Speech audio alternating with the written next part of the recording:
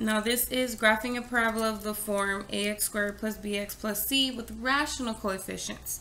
Process is nothing different, the numbers just look funnier.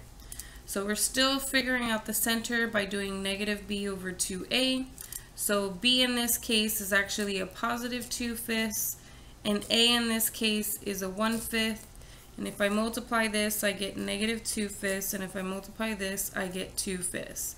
Well, any number over itself is just 1, and a negative divided by a positive is negative.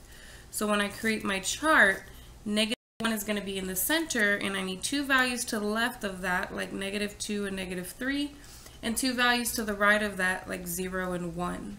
And so all I'm doing is plugging in each number into the function. So I'm going to start with negative 3 squared plus 2/5 times negative 3 plus 1/5.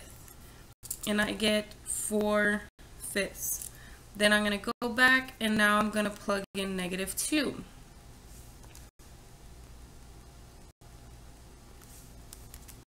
And I get 1/5. Then I'm going to plug in 1.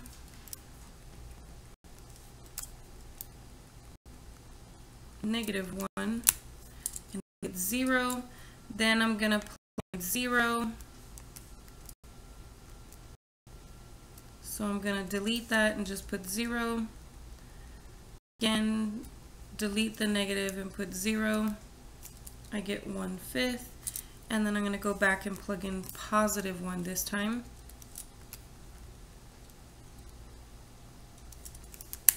And we get 4/5.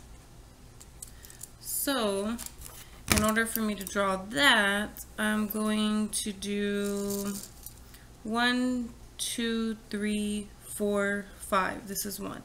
1, 2, 3, 4, 5. That's 2. And then 1, 2, 3, 4. 1, 2, 3. Okay. So negative 3 and negative 3 and 4/5 is here. Negative 2 and 1/5 is there. Negative 1 and 0. 0 and 1/5, and then 1 and 4/5.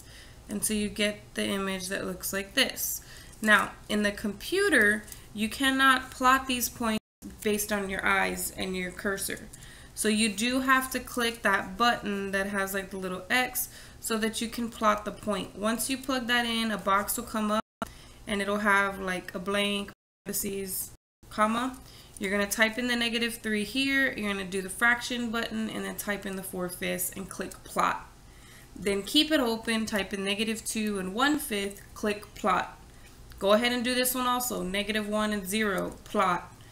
0 and then 1/5, plot. 1 and 4/5, plot. And then exit out. Once you exit out, you should already have all 5 points plotted, and then you can just hit the graphing icon and it'll draw the parabola for you.